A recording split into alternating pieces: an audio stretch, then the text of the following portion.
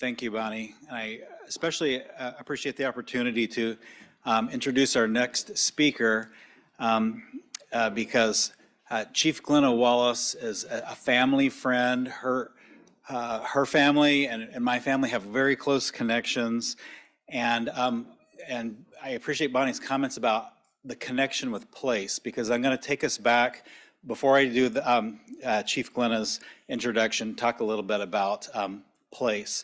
And we're here in West Virginia celebrating and acknowledging the tribes that were indigenous to West Virginia. And as you know by now, the Shawnee tribe and the Seneca tribes were very much a part of West Virginia's history. And that goes back to the 1700s and earlier. And I want to take you back 249 years ago today, October 10th, 1774, marks the anniversary of the Battle of Point Pleasant. Point Pleasant was then in Virginia. That was before West Virginia existed as a state. And the Battle of Point Pleasant took place October 10, 1774. It was the main battle in Dunmore's War, where colonial Virginia militia came to what is now West Virginia to engage in combat with the Seneca and Shawnee. That battle took place on October 10th, 1774. There was a number of tribal leaders that were involved in that. A number of tribes were involved with it, including Seneca and Shawnee. Sometimes the Seneca are referred to in the history books as Mingo, or even more generically as Ohio River Indians. But the Seneca and Shawnee participated in the Battle of Point Pleasant against Virginia militia. After the battle, the Seneca and Shawnee retreated across the Ohio River into what is now Ohio.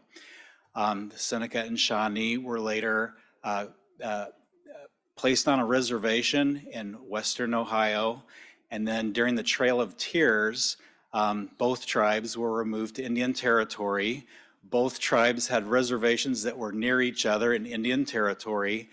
And until 1867, there was a period of time when the Shawnee and Seneca were actually politically united. Our name of our tribe was the United Nation of Seneca and Shawnee, and that lasted until 1867. So very close ties with what today is the Seneca Cayuga Nation and the Eastern Shawnee tribe, and including a lot of family relations and a lot of friendships that exist to this day. So this is a very special moment for me to introduce our next speaker, Chief Glenna Wallace. I'll throw one more factoid out there. Back in the days when our tribes were united as the United Nation of Seneca and Shawnee, up until 1867, the chief of the tribe was a man named Lewis Davis. Lewis Davis was my great-great-grandfather. So there's a lot of ties between our two tribes that go way back. So I'll go ahead and introduce our next speaker. Glenna J. Wallace was first elected chief of the Eastern Shawnee tribe in 2006. She was born in Ottawa County, Oklahoma, and has lived within 15 miles of her birthplace most of her life. She's the first female from her family to graduate from high school, the first female from her family to graduate from college, and she spent 38 and a half years as an instructor, department chair, division chair, director of travel, and interim academic dean at Crowder College in Neosho, Missouri. She is deemed a master teacher by the administration, faculty, and students, and she estimates that she has taught about 25,000 students over the years. Many of them still keep in touch with her today. Chief Glenna also serves by the way, Chief Glenna is, she'll back me up on this. A lot of people refer to her as Chief Glenna, but Chief Wallace will be the official name. Chief Wallace has served as chair of the Claremore, Oklahoma Indian Hospital Health Board, as secretary of the Intertribal Council of 9 tribes located in Ottawa County. That includes both the Eastern Shawnee tribe and the Seneca Cayuga Nation. And she has served as a trustee of Kansas City University.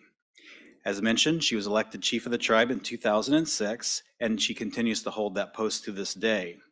Prior to being elected chief, she also served on the Eastern Shawnee Business Council for 18 years.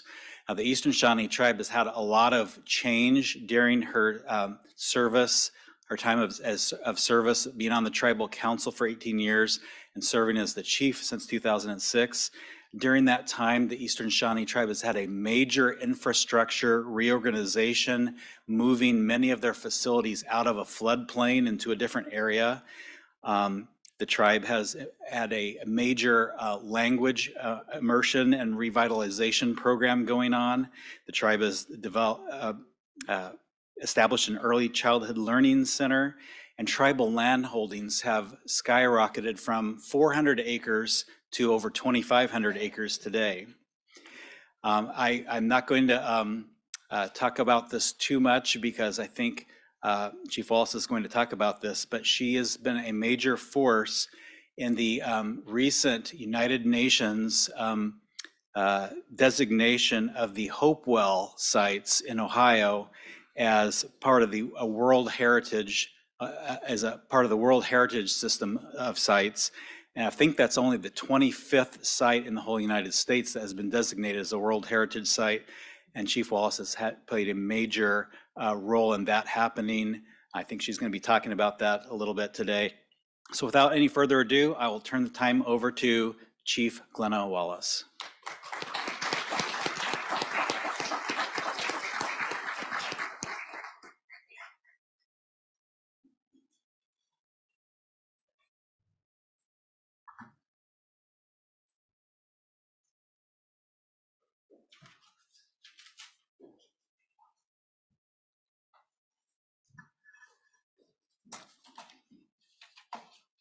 Chris just gave you half of my speech.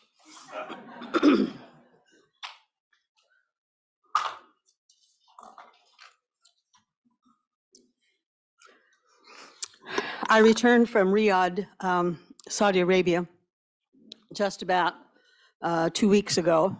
3 of our party returned with COVID. I returned with a terrible cold, and I still have that cold. And finally decided that the day before I came here or left for Ohio, that maybe I should go to the doctor to get something for that cold. And the doctor told me I didn't have a cold, I had pneumonia. So I'm coughing. I hope I can get through this. But if I don't, just have patience with me, okay? So I want to start off and say that I am the first elected female chief of the Eastern Shawnee tribe.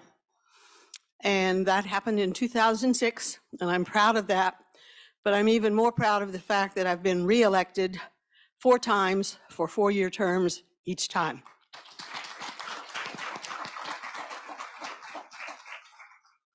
And I would like to say that I'm an authority upon the history of the Eastern Shawnee tribe with West Virginia, but I cannot tell a lie.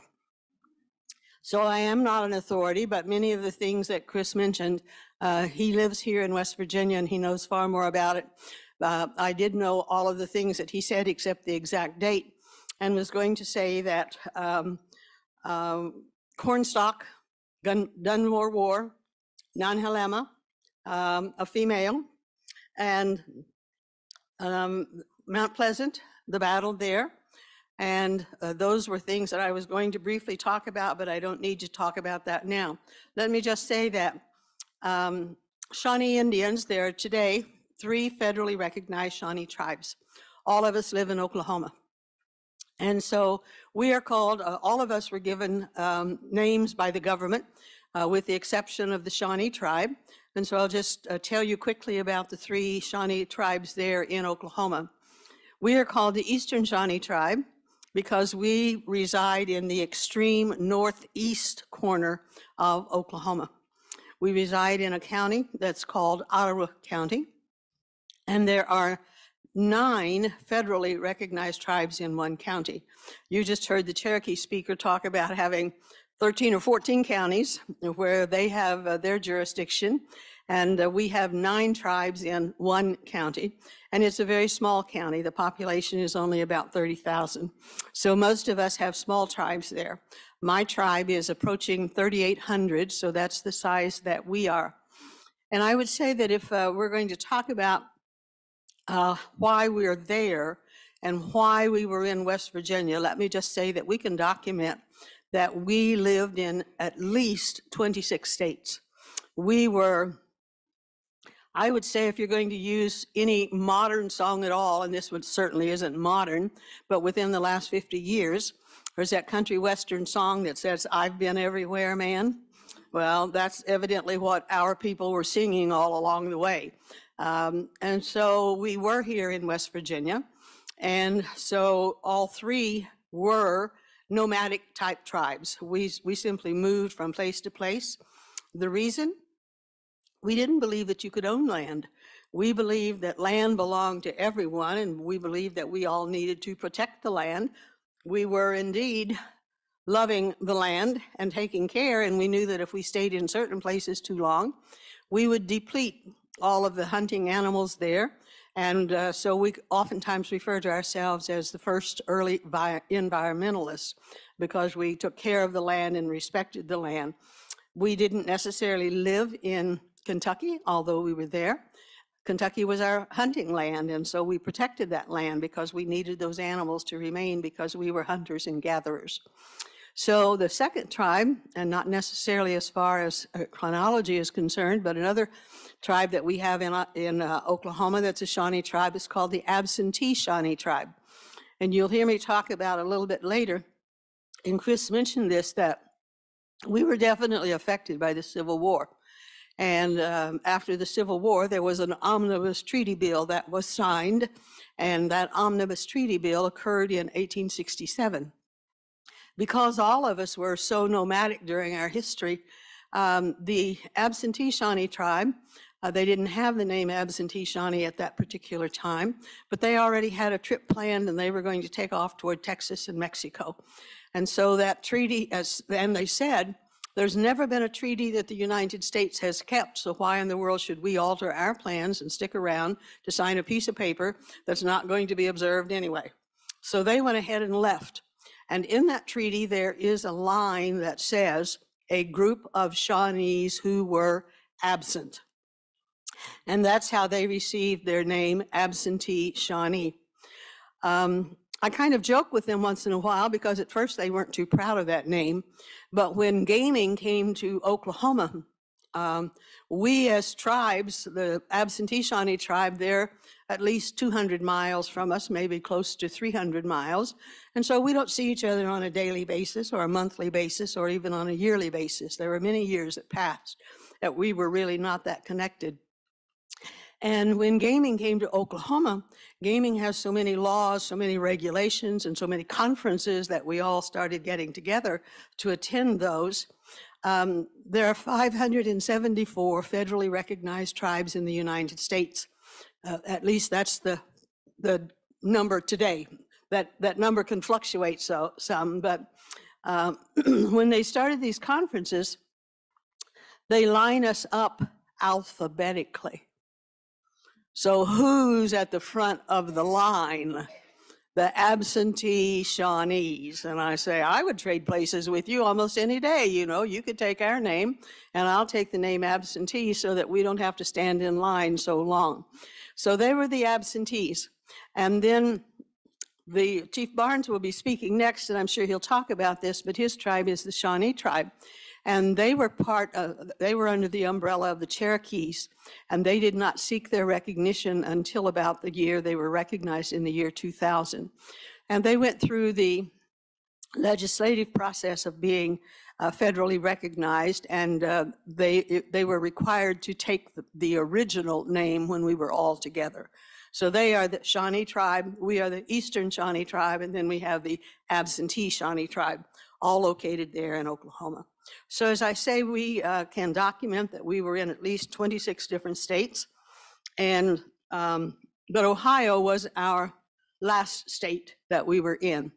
And as Chris indicated, we were called the mixed band while we were on a reservation there in Ohio, and that happened in 1817. Before that, 1795 was the Treaty of Greenville, and the Treaty of Greenville set the Ohio River as the basis, that we couldn't go past it. And so we went from 26 states on down to fewer and fewer, then restricted to certain places in Ohio, and then ultimately in 1817 placed upon a reservation where we were known as the mixed band of Senecas and Shawnees. We were together. They lived on one end of the reservation. We lived on the other end. It was called the Lewistown Reservation. It is believed the chief of that reservation was a man by the name of, sometimes he's referred to as Captain Lewis, and sometimes he is Colonel Lewis. And so it was Lewistown Reservation, and we were there until the Indian Removal Act was passed in 1830. We were the first group, the mixed band, the Senecas and Shawnees, to have a treaty forced upon us that we had to sign saying that we would be removed. And we were the first group to be forcibly removed from Ohio after the Indian Removal Act was passed in 1830. They wanted us to go by watercraft. Our people refused. Our ancestors said no. We don't have any trust in the United States. Perhaps you will give us blankets that are laced with cholera, or we're afraid of the ships themselves, the watercraft, that they're not that safe because they might catch on fire and it might be deliberate, and so that we would be annihilated. So our ancestors said, we will leave Ohio as we came to Ohio, on foot, perhaps with horses, perhaps with a few wagons. And so they walked every step of the way from Ohio to Indian Territory. Along the way, 15% of the people died. They had to leave them as they went on their march. We left in September. We arrived in the cold month of December in Oklahoma. And it's documented that the first thing that the chiefs did was to go and beg food for their starving people. We continued to have difficult times. We were there from 1832, and when they took us there, they took us to the wrong place. They actually took us over into Cherokee area, and our people did not like that area because we were woodland tribes and there were no trees. It was not an area that they were familiar with. And so they moved us back across what would be called the Spring River and what's the other river? Spring River and the Neosho River there. And so we're in the area that's called Twin Bridges, where those two rivers come together. And we have been there ever since. We remained together as one group from the 1832 or 1817 until 1867. So you know that we were together for more than 50 years. And as he indicated, we still live close to each other. The tribe, from our tribe over to where their tribe is, the headquarters would probably be a distance of 15 to 20 miles. We still cooperate with them, they cooperate with us. And in Ottawa County, we have 9 tribes. 7 of the 9 tribes were forcibly removed from Ohio Valley. So that's our history. I do want to say that something that a lot of people are not aware is that when that omnibus treaty bill was signed, when we signed the treaty with the government in 1831, the 2 tribes, we were promised 60,000 acres. 60,000 acres. That's in print. That's in writing. My tribe ended up with 58.19 acres. 58.19 acres. One of the reasons for that, there are 2 main reasons, but one of the main reasons for that is the Civil War. That when the Civil War occurred and when they signed, because there were other tribes, as I indicated, that were forced from Ohio. In fact, Ohio, the number will vary depending upon the source that you read, but it will indicate that there were at least 44 different tribes in Ohio. Some numbers will say 45, some sources will say 46. But 44, 45, 46 tribes in Ohio, all were forced to remove. So there's not a single tribe, federally recognized tribe in Ohio today. And so when we moved, expecting 60,000 acres, that's what we had until that Civil War occurred. And when the Civil War occurred, an omnibus treaty, during that Civil War, several of the tribes there in Oklahoma joined the Confederate State Association there. And so we fought on the side of the Confederacy. Some of the tribes were removed and went to Kansas first. And so Chief Barnes' tribe is often referred to as the loyal Shawnees, meaning that they were loyal to the Union, whereas we were on the side of the Confederacy. And when that war was over and the omnibus bill was passed, those tribes that were removed to Kansas, most of them came down into Ottawa County where we are today. And we were forced to sell that acreage to several of those tribes. The Wyandot tribe, they came down from Kansas and they purchased 25,000 of those acres. The Ottawa tribe, they came down from Kansas. They purchased almost 15,000 acres. The Modoc tribe, they were not part of the removal from Ohio. They were removed from the area of Oregon and California. We were forced to sell them 4,000 acres. And then with allotment took all the land away from the tribe and placed it in the names of the individuals. So we really didn't have any land whatsoever, except we had one tribal member who had an allotment that she contacted the government saying that she was married. She was married to an Indian, a Kiowa Indian, and lived at Colony, Oklahoma, and she was asking if she could trade her allotment there in Ottawa County for an allotment there at Colony, Oklahoma. That happened in 1937. The government told her, yes, they would do that, but at that time there were no Shawnee tribes in the area. So they would hold that allotment, that 58.19 acres that she had, until a Shawnee tribe was organized and had a constitution, had an election. That happened to us. We were working on that at that time, and in 1939, we adopted our first constitution, had our charter, had our first election, elected our first chief, and at that time, we inherited that 58.19 acres. So that's all the land that we had for years and years and years. I should say that when that omnibus bill was passed, as Chris pointed out, his great-great-grandfather signed many of the papers and was indicated, starting with being interpreter, but then gradually continued to be there and be present, and he was chief of the mixed band when that happened. And in that 1867 Omnibus Treaty, that's when they separated the two of us, and they became the Seneca-Cayuga tribe, and we became the Eastern Shawnee tribe there in 1867. Because we had fought on the side of the Confederacy, it's almost as though we were punished by the Union, who of course were the victors in that Civil War. And Chris didn't tell you, but his great-great-grandfather was placed in prison and charged with treason. And so his family truly has a history of service toward Native Americans and particularly our two tribes. And he is known now as the Seneca-Cayuga chief, but he was chief of both bands when we were mixed together. Things have changed since 1867. We had the 58.19 acres, but you wouldn't call that prime land. We're in a floodplain, and we flood at least twice a year, oftentimes 3 times a year.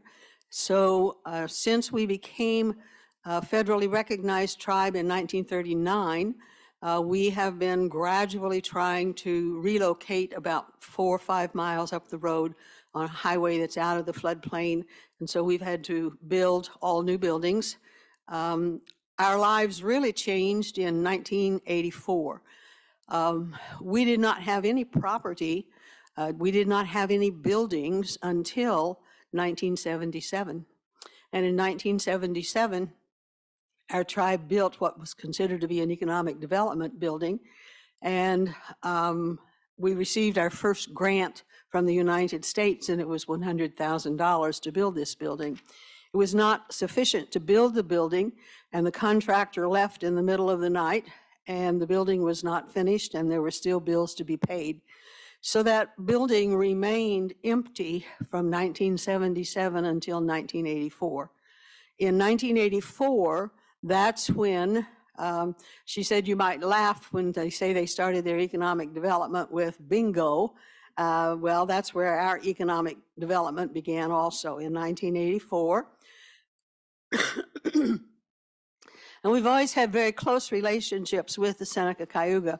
And Chris probably won't appreciate my telling this story, but I'm going to tell it anyway, because the Seneca Cayugas already had bingo before 1984. The Senecas and the Quapaws had bingo. And there was a gentleman who had an agreement, I'll say maybe a contract, I don't know. Anyway, he was the one who was responsible for putting bingo in for the Seneca Cayugas prior to 1984. And it was very successful, both attendance-wise and financially. And so the Seneca Cayuga decided that they wanted total control of that bingo. And so they either did not renew a contract or they indicated the time was up or something or the other. Anyway, they parted company and they took over 100% control of their bingo hall. This gentleman knew that we were a tribe and knew that we had an unfinished building on Indian land, so we would be eligible for Indian gaming. And so he came and proposed to us essentially what he had with the Seneca Cayugas, that he would be responsible for remodeling the entire building, finishing it, that he would teach us how to play bingo, that he would hire as many of our tribal citizens as possible. And we didn't question him because from the very beginning, he indicated that he wanted to open that bingo hall December the 7th, 1984. We didn't ask why. December the 7th to me was always Pearl Harbor, but surely that didn't have anything to do with it. And so he rushed and rushed. And it's true, we opened our bingo hall on December the 7th, 1984. Only then did we find out why he wanted to open that hall December the 7th, 1984. Because he said, I'm going to drop a bomb on those damn Seneca Cayuga Indians. And so that was how we opened our bingo hall, and it was tremendously successful. It was built to house between 300 and 400 people, and oftentimes we had 900 people there. I was there the night of the opening. There were 14 employees there. I was not an employee. My sister had contracted to run the concession stand, and she didn't have money to pay anybody's salary. I was teaching at Crowder College, and our bingo hall was going to be open only on Friday night, Saturday night, and Sunday. So that meant I could still teach all of my classes, and I could help her then on the Friday night, Saturday, and Sunday. This is really going back, you'd think this is 2 centuries ago, but I was there every weekend and saw so many different things, and we were actually raided by the FBI. We actually carried guns. We had shotguns. We had big dogs there. We knew that we were going to be raided, and so we were prepared for that 3 months. I was there the night that the FBI did raid us. They confiscated everything we had in that building. So I could tell you story after story of what it was like for a tribe to try to begin economic development at a time when we didn't have any. It was quite successful, and then in 2003, it was so successful, and we had added on to that building 3 times, that we then decided that at that time, machines were coming into being. So at that point, it was just bingo and pull tabs. And in 2003, we opened a new casino called Border Town, because we are right on the border of Oklahoma and Missouri. And then that was so successful, and we were still on that 58.19 acres. And we were not on a highway. You had to come through Missouri to get back into Oklahoma, where we were located. And so we bought property up on Highway 60 that was in our old reservation, and put it in 2012, put in a casino that's known as Indigo Sky, which is a beautiful casino and is quite successful today. So that's the story of the Eastern Shawnee tribe. Today, we have about 3,800 members. Today, we have a policy that we try our best that however how much profit we make that year, 50% of that profit goes back to our tribal citizens. We do not have per cap, but we watch our budgets, and that's how we plan our budgets, is that 50% goes back to our tribal citizens. So what do we do? Anyone who goes to college, if they're enrolled full-time, they receive a minimum of $6,000 per semester. If they are in graduate programs, that goes to $8,000 a semester. If they are in programs that are medical or legal, that goes to $9,000 per semester. We have programs for our elders where we specify what would be eligible for them to have their reimbursement. So we pay their home insurance, we pay their car insurance.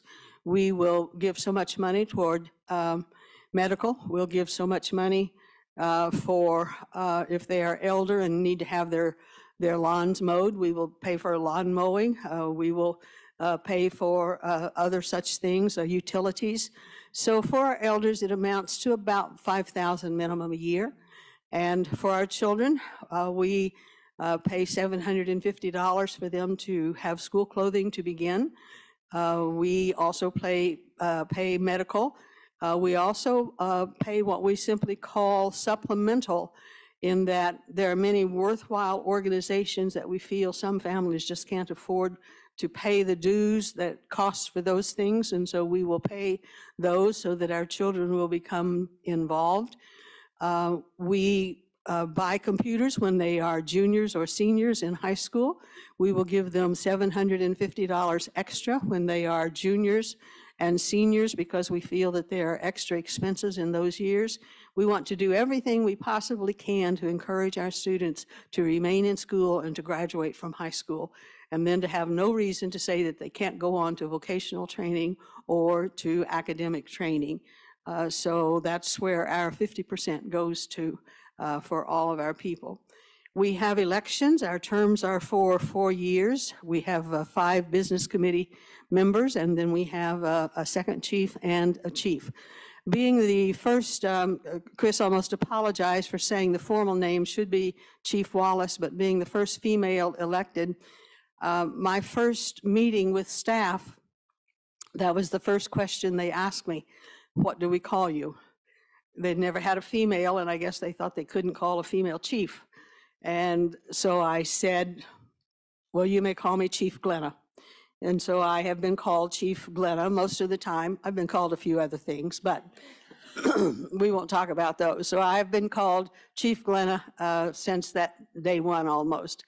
And with correspondence, it is Chief Wallace, but in person, it's usually Chief Glenna. So I would say that throughout history, Shawnees have been known as being fierce warriors, fierce fighters. I would say we haven't changed. We just fight in a different way. We fight today with ballots. We fight with resolutions. We fight by attending conferences. We fight by visiting with our legislators. We fight by identifying the causes that we are interested in and where we feel that we're not being treated justly.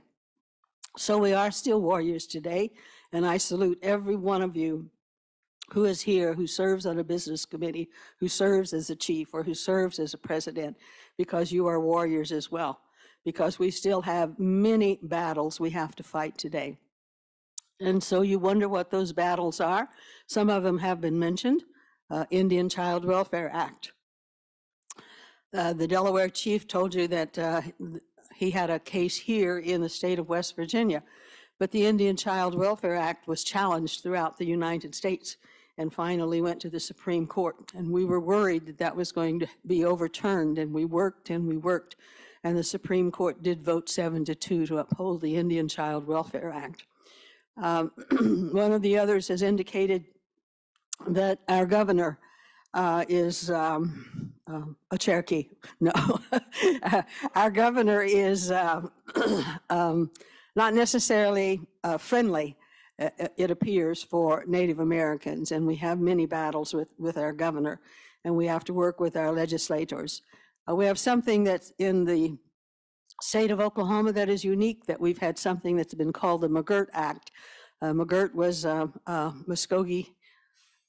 No, not it happened in the Muskogee territory, but he was another Native American, and he committed a crime, and it was a horrible crime, and he was tried in state court and was found guilty.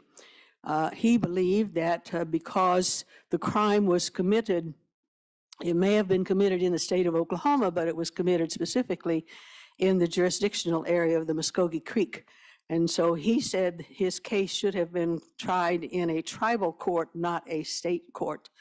And that went all the way up to the Supreme Court as to whether tribal jurisdiction still existed, meaning reservations. So meaning the land that was given to us in our treaty back in 1831, the 60,000 acres that it established ultimately where the Wyandots were, where the Seneca Cayugas were, where the Eastern Shawnees were, where the Modocs. Are those reservations still intact, or have those reservations disappeared? And they've used the term of established or disestablished. So now every one of us has to go through the process of proving that we still have a reservation. And at this point, something like 9 or 10 out of the 39 tribes have proven that they have reservations. My tribe happens to be, it's interestingly enough, that the Ottawa tribe and the Modoc tribe, they have land that came from Shawnee, Seneca land. The Ottawas have been determined that their reservation is still intact. My tribe has not been ruled upon. So we're in a state of, are we established or are we disestablished? And that affects some of the grants that we can apply for and some of the funding. So we continue to have our battles that we must fight today and that we must unify and that we need to cooperate with. So I don't want you to think, oh, it's all over and done with. They were removed and we're there and it's all peace right now. That's simply not the situation. There are other battles that we have, and so I wanted to talk about some experiences that I have just had recently that the rest of you have not had, and that is the fact that while I was there at Crowder College, it was a new college that was established, and I wore many, many hats, and I was able to wear hats that I wanted to wear, and so I basically established my own job description. And in doing that, Crowder College is located in an area that is poverty-stricken as far as both finances and as far as fine arts and culture. And so our students, and I was named the director of the fine arts and cultural program as well as communications. And we would have some wonderful things that came to the campus, but we wouldn't have very many people to attend. So it became apparent that we were going to have to take students away and expose them to fine arts and cultural opportunities. And so we designed a travel program. And that travel program meant that I was director also of international travel and within the United States travel. So 2 times a year, I took 50, 60 students, community members to various places in the world. And once a year, I took them to places in the United States. That meant that even though I've lived within 15 miles of where I was born, I've traveled to more than 70 countries and have traveled to all but one state, I think it is, in the United States, and taking students to those places. I was not even aware when I first began this program that I was taking these students to places that had famous names. And I later realized they had famous names because they were World Heritage Sites. So that meant I was taking them to places like the Great Wall of China. I was taking them to the pyramids in Egypt. I was taking them to Notre Dame in Paris. I was taking them to the finest musicals, to the finest museums in the world. So we were going to see Les Miserables. We were going to see the Phantom of the Opera. We were going to see Cats. So all of those experiences. And in addition to that, we also began to have student exchanges and faculty exchanges. And so in those faculty exchanges, I was able to go to both England and to Australia and teach for some time. And we were able to have students come into our homes from foreign countries that have enriched our lives forever. So when I was elected chief in 2000, then in 2000, something else happened in my life that, as I've indicated, my tribe is located exactly on the Oklahoma-Missouri line. So I live within 2 miles of my tribal headquarters where my offices are, yet I'm on the Missouri side. I don't live in Oklahoma. And in 2000, the Director of Humanities in Missouri came to my office and said that he wanted me to do something for the state of Missouri, that in 2006, we were going to be observing the Lewis and Clark Bicentennial. And of course, the Lewis and Clark Corps of Discovery began in Missouri. And he wanted to make sure that every tribe that was mentioned in the Lewis and Clark journals that was in Missouri received recognition and was a major part of the programs that would be held there in Missouri. And I told him I could not do that, and he didn't understand that because I had done several other things, and he said, why? And I said, because you're wanting me to talk about something. I don't have a problem getting up and talking with you. Deborah Dodson was there typing quickly into her computer to get her speech in, you know, and she said, I know, you never write a speech out, you never write your notes or this or that, and that's true. But I said, I can speak when I know something, but I don't know about the history of my tribe. Nobody does. When books have been written in the past, they've been written primarily about the absentees and the loyal Shawnees. They haven't been written about the Eastern Shawnees. We couldn't tell you who our chiefs were. We couldn't tell you where all the states where we had lived. We couldn't tell you anything. And I said, that's on my bucket list. I intend to research that when I retire. And he said, this is the year 2000. This program doesn't begin until 2003. You have 3 years to research. You have 3 years to learn about your tribe. And I kept going this way. No, I can't do this. I can't do this. Unfortunately, my college president was standing behind him and he was going this way, you know, and I kept going, no, I can't do this. And the college president was going like this, and yes, I'll do this. So for 3 years, I researched Shawnees. And in researching Shawnees, it meant I was researching Ohio because that was our homeland. That's the last place we had been. So for 3 years, I traveled to Ohio as much as I could. I read every book I could. I read everything that Ohio produced. I talked with as many people as possible. And in 2003 through 2006, I presented programs throughout Missouri and other states about Lewis and Clark and the Indians there, particularly in Missouri. We were one of the first tribes mentioned because by 1800, we had more people, more Shawnees who had left Ohio and living in the state of Missouri, particularly at Cape Girardeau, which is right there at the Mississippi River. And Lewis and Clark went to Cape Girardeau because they didn't have any experience in watercraft. And so they went and practiced on the Mississippi River to learn how to navigate and to how to work with that watercraft that they were taking. So in 2006, when I began those programs, That was the same year that I had been employed at Crowder for 38.5 years. I had my retirement locked in, and it was time to elect a new chief. We were having an election that year, and my brother encouraged me to run. And so I ran for chief and was elected. In 2007, Ohio State University was sponsoring a lecture series about Native Americans, and one of their guests that they invited was an author by the name of John Sugden.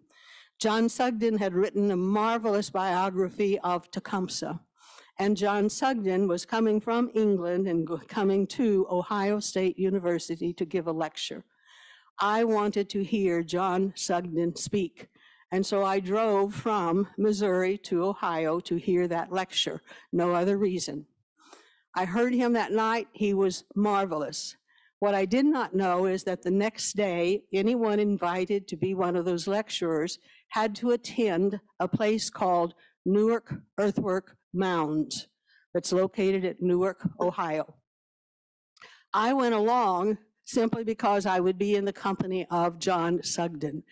I had never heard of Newark Earthwork Mounds. I had never seen of Newark Earthwork Mounds. I had never read anything, even though I'd read all of those books and all of those materials, because it seemed that very few people in Ohio even knew of this place called Newark Earthwork Mounds.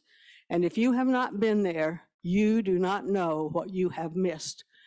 It is one of the finest earthworks in the United States. And it was built 2,000 years ago by our ancestors. And I say our, not meaning Eastern Shawnee, not meaning Seneca Cayuga, meaning Delaware, meaning Cherokee, meaning all Native Americans who would have been ancestors who were there at that particular time. And 2,000 years ago, they built a series of mounds there at a place called Newark. Those mounds, some of them are 4 to 5 feet high. Some of them are 15 to 20 feet high. Some of them are miles long. All of those mounds were built not from the soil there at Newark, but rather it was a gathering religious place where Native Americans from throughout North America came and practiced and participated in their spirituality and in their religious gatherings. They brought Mother Earth from wherever they came, one basketful of Mother Earth at a time. The pyramids in Egypt, fantastic work, but required slave labor, forced to do it. That is not the situation at Newark at all.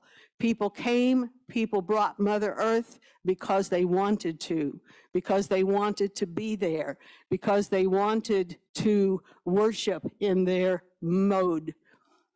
One of my favorite places in the United States is a place called Arlington National Cemetery. Arlington National Cemetery is a place we know that is associated with death. But when I go to Arlington National Cemetery, and I believe when you go to Arlington National Cemetery, we don't go there and grieve. We don't go there and come back crying. We don't go there and come back depressed. We don't go there and feel worse because of having been there. Instead, we come away feeling enriched. We read the quotations, we walk and we see who's buried there, and we come back with a feeling of honor and a feeling of being rejuvenated, of being re-energized. The day I went to Newark Earthwork Mounds, first, I did not know that there were mounds there, and secondly, I did not know there is a golf course on top of those mounds. And we were there on a Saturday, and they were having a large golf tournament. We were not allowed to be on the land. They did have a cart path where you could walk, and there is a wooden platform viewing station. We wanted to walk to that wooden platform viewing station to look out at Newark earthwork mounds. But the employees were driving golf carts.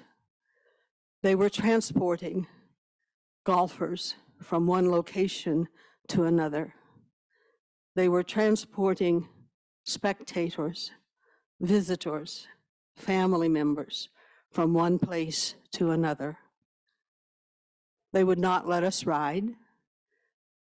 We were told we could walk, which was not that far.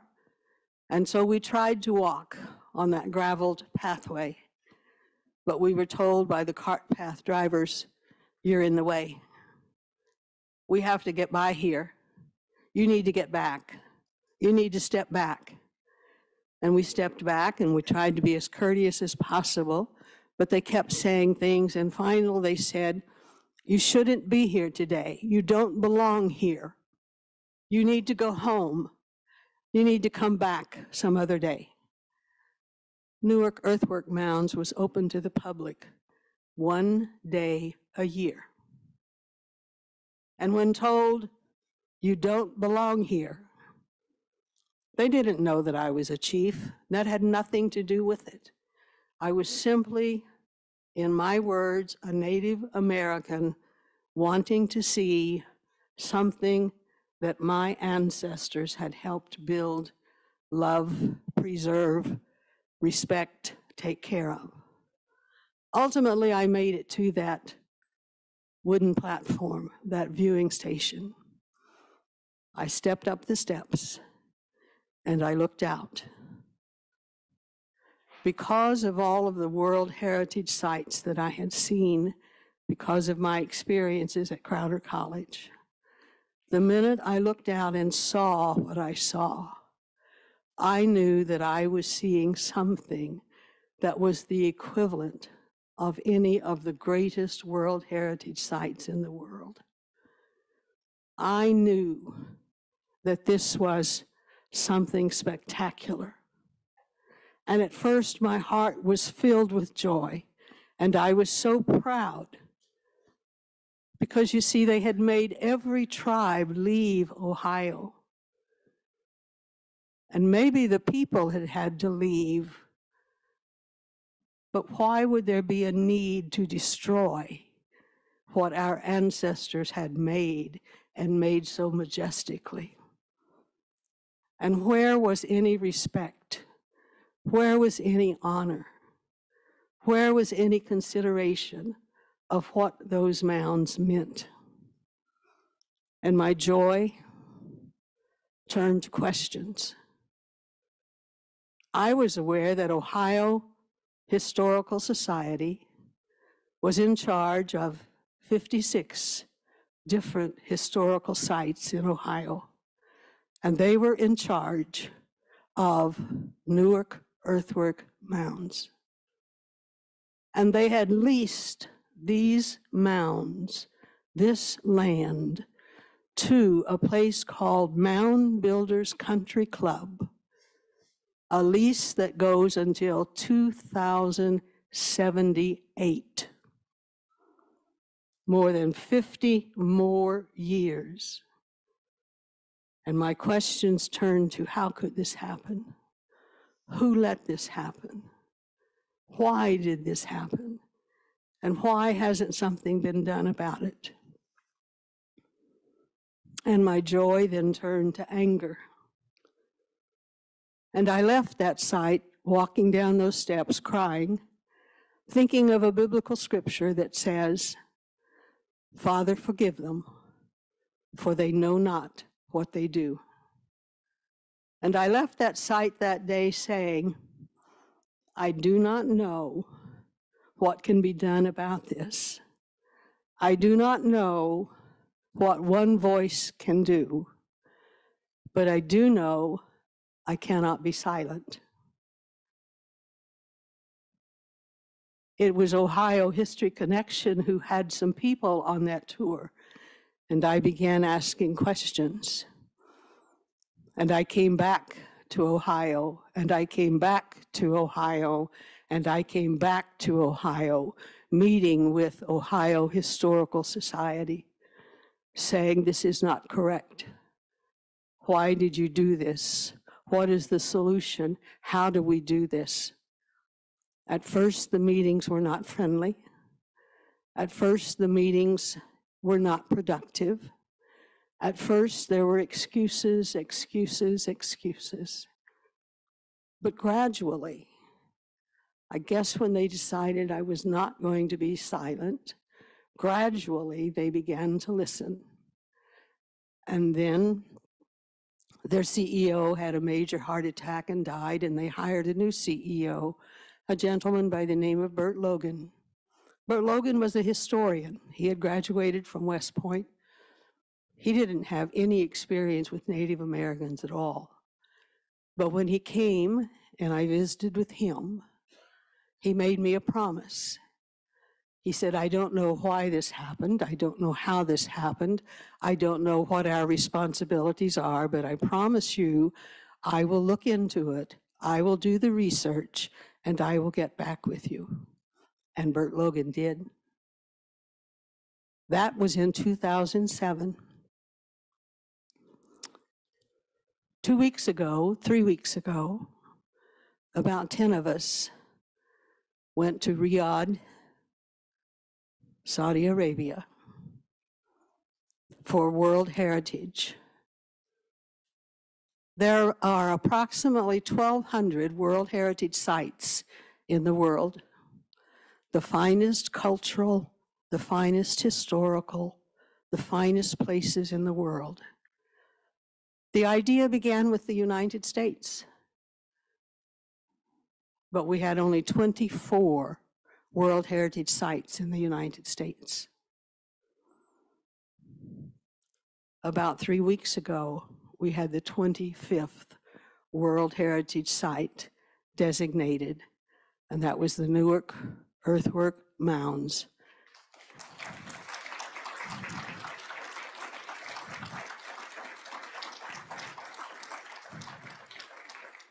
We've been to court 3 times. We've won all 3 court battles, but we have one more court battle to go because we legitimately owe them the money for the lease that goes until 2078. We calculate that is somewhere about $2.5 million that we will have to raise. Mound Builders Country Club estimates that it's worth $22.5 million. And so we will go to court again next week, starting about Monday or Tuesday, and we'll have a jury trial. And we will find out what the jury decides as to what we have to pay. But we are already designated a World Heritage Site. And it is indicated in that they will have to vacate those premises at a certain point. And so I come to you saying, just as I said, our battles are never over. We have challenges, and one voice can make a difference, and you can be that one voice, because there are many different things that we as Native Americans or Indigenous people still have to fight for our communities, for our culture, for our ancestors. I'm proud to be here with you today, and I thank you. I thank this wonderful conference, and Bonnie, everything that you have done. You have been so gracious, and I am so pleased to be able to report to you that we have the 25th World Heritage Site in the United States today, and it's located not too far from you, and you should go and see it. Thank you.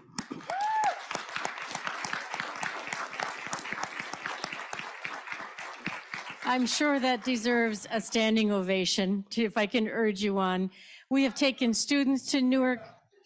We have taken students to Newark. It's amazing.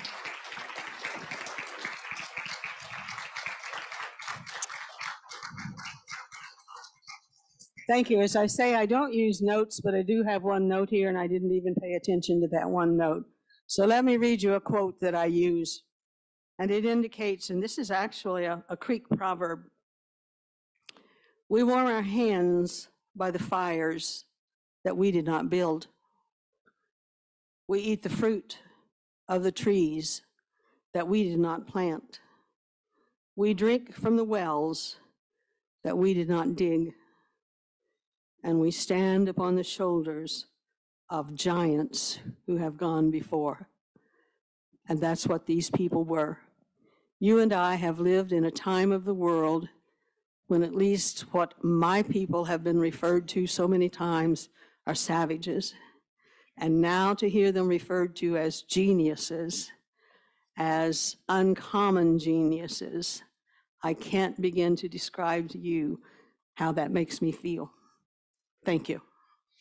Thank you, Chief Glenna. If you could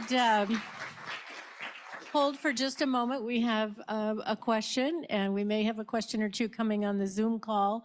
But thank you so much. I first went to the Newark Earthworks in 2005 when there was the gathering that fall and for the moonrise, and I was astounded.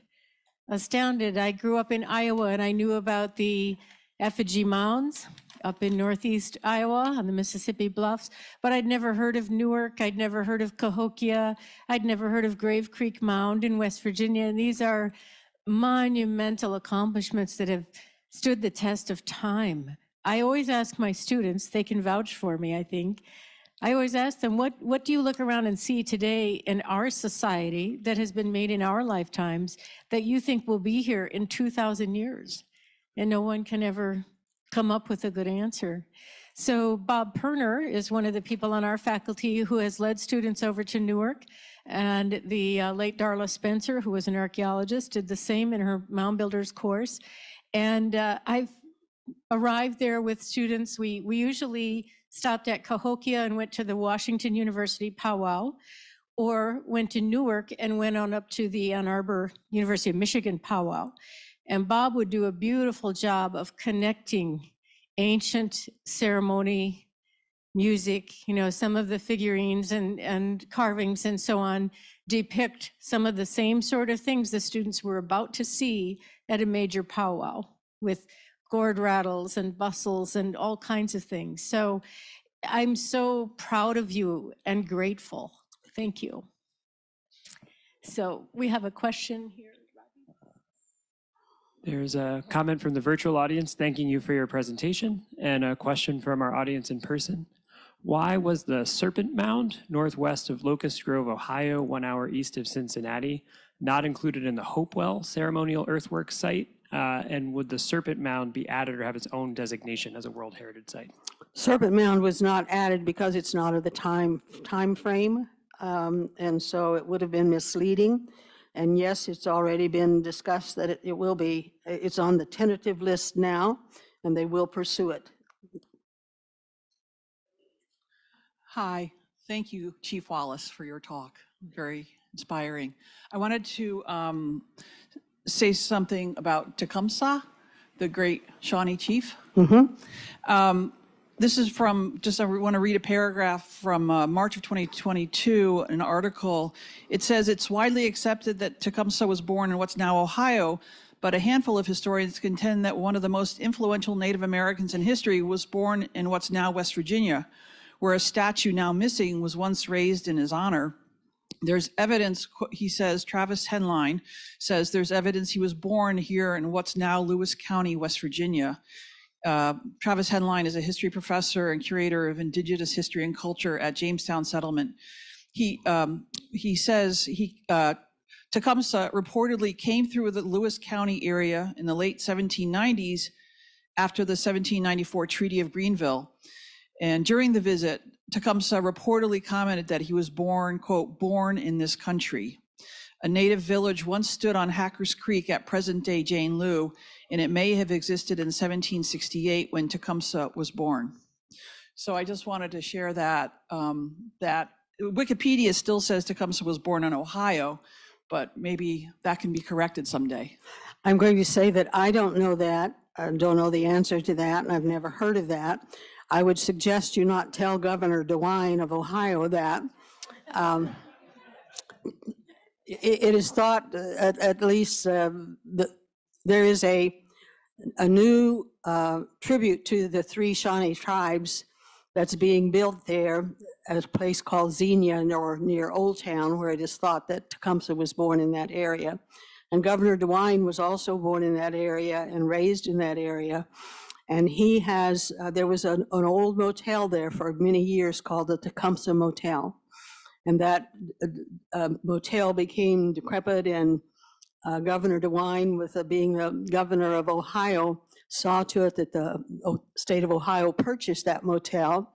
And they have now declared that to be the 75th state park in Ohio. And they are building an interpretive center there. It's one of the things that I see so many different things happening in Ohio, and being Native American and becoming more aware of the history that they had there. And started out from day one that they have involved the three federally recognized Shawnee tribes from Oklahoma in the design of that, the construction of that, what will be in that building, and started out being, they thought, about a $2 million project. It's now up, Chief Barnes, is it something like 12 million project, and should be finished sometime in the spring, when we're all hoping to go there. So I would say Governor DeWine would not agree with that.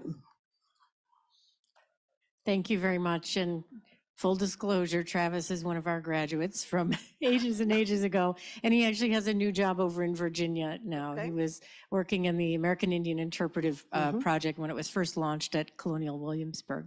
So again, thank you so much. And when you talk about the earthworks, I just feel like it's time for us to take a bus trip there once again. And Marty Chatsmith, I have to give a shout out to Marty and to Dick Scheel up at the Newark Earthworks Center, because she's always welcomed us with open arms, done a terrific job of interpretation with cultural sensitivity, and saying about, in response to students' questions, well, we don't know that for sure. We don't know that. We don't know that, but we do know this. We do know this. We know that Indigenous architects, astronomers, engineers, and laborers built this amazing, beautiful earthworks. So thank Marty you again. Chatsmith and Dick Shields are personal friends of mine, and they were a few of the Ohioans who knew of Newark before I was there, and they had started, in fact, it was Dick Shields who was wanting to have more visitors to the Newark earthwork mounds, and he was trying to find out why Cahokia's attendance had increased so. And he made contact with Cahokia, and Cahokia is the one who said that they had received World Heritage designation inscription, and that made all the difference in the world. So they were the ones, not I, they were the ones who had started trying to get World Heritage. Thank you. And tomorrow, some of our Native leaders have been invited to go up to Grave Creek Mound Archaeological Complex in West Virginia, and lead curator Olivia Jones, Dr. Olivia Jones, is here. She's also an adjunct here at WVU in anthropology. So that's yet another place that people should visit and appreciate. Thank you so much. One more round of applause for Chief Glenna.